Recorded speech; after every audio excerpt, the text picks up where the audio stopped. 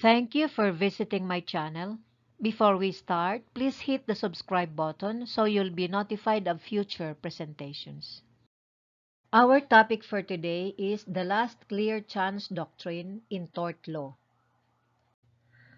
Consider this situation. A pedestrian is crossing the road when the traffic signal is red for him, and a driver who is also distracted hits him. Both the pedestrian and the driver were negligent, but the driver had the last clear chance to avoid the accident by stopping the car. Under the last clear chance principle, the driver may be held liable for the accident even though the pedestrian was also negligent. And this, an employee is working on a scaffold several stories up without proper safety equipment. He is reckless because he continues working despite lack of proper safety equipment. The employer is aware of the safety violations but fails to take action to correct them. If the employee falls and is injured, the employer may be held liable under the last clear chance doctrine, as he had the last clear chance to correct the safety violations and prevent the injury, but failed to do so. The last clear chance is a legal principle that applies in cases of negligence. It refers to the responsibility of a person to take reasonable care to avoid injuring others, even if the injured person was also negligent.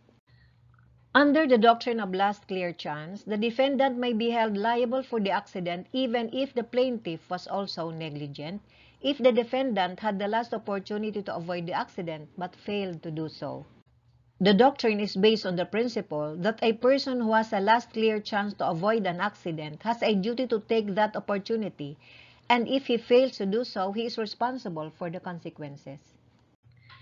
The principle of last clear chance is often used in personal injury cases to determine liability and apportion damages. It is important to note that the application of this principle varies by jurisdiction, and the exact requirements for proving the last clear chance may differ depending on the facts of the case and the applicable law. One case where the principle of last clear chance was applied is the case of Raul Ofracio versus People. Speaking through Justice Leonen, the Supreme Court held, the doctrine of last clear chance does not apply when only one of the parties was negligent.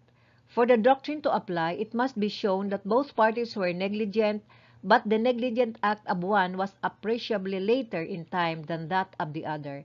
It may also apply when it is impossible to determine who caused the resulting harm. Thus, the one who had the last opportunity to avoid the impending harm and failed to do so will be held liable.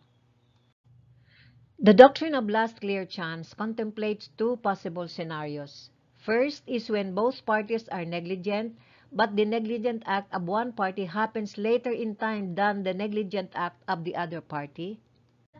Second is when it is impossible to determine which party caused the accident.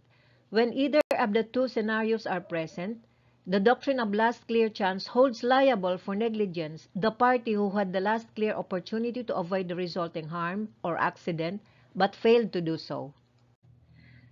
It cites the case of Bustamante versus CA, which further explains the last clear chance doctrine thus. The practical import of the doctrine is that a negligent defendant is held liable to a negligent plaintiff or even to a plaintiff who has been grossly negligent in placing himself in peril if he, aware of the plaintiff's peril or, according to some authorities, should have been aware of it in the reasonable exercise of due care, had in fact an opportunity later than that of the plaintiff to avoid an accident. If you find this presentation helpful, please hit the subscribe button to receive notification of future presentations. Thank you.